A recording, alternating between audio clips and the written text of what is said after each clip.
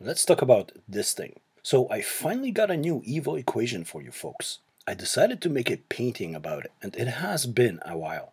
I started by creating a background. My favorite style is that splatter kind of flowing thing, inspired by Jackson Pollock with a hint of Ralph Steadman.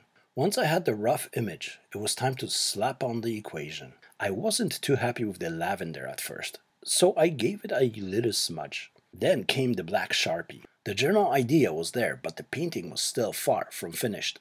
The purple highlight wasn't quite sitting with me either. It made the letters too fuzzy in my opinion. I added the unit circle as a hint as to the nature of this numeric monstrosity.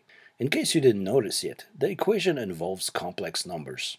Then came the time to add another layer of splatters. I wanted less uniformity, but the red felt a little too intense.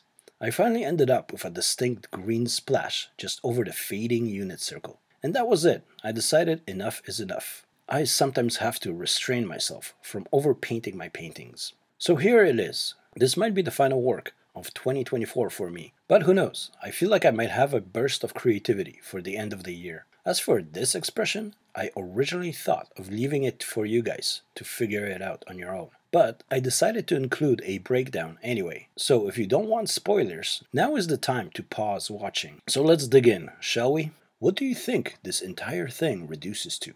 Well, like I said before, we are dealing with complex numbers. You can see this by all the i's scattered throughout this beast, which of course refers to the famous square root of -1, the imaginary unit. Also you can see I put a bunch of e's and pi's into the thing. It kind of set a homage to Euler's identity, e to the pi I equal to -1. Now on top you have this scary looking summation. It actually is a combination of two other sums.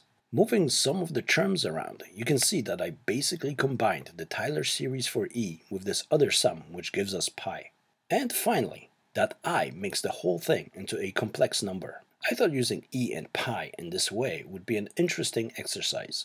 You can see that our complex number also appears over here. But I'll leave this one for later. For now, let's take a look at our denominator. We also have the e and the pi down here, here, and here. But there's a small deception on my part, because these are not the same as those two, precisely because I chose to use them as the real and imaginary parts of our complex number.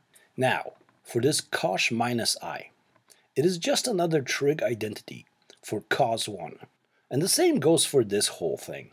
It is just another way to write I sine 1. You can see that this already looks more like our regular complex numbers.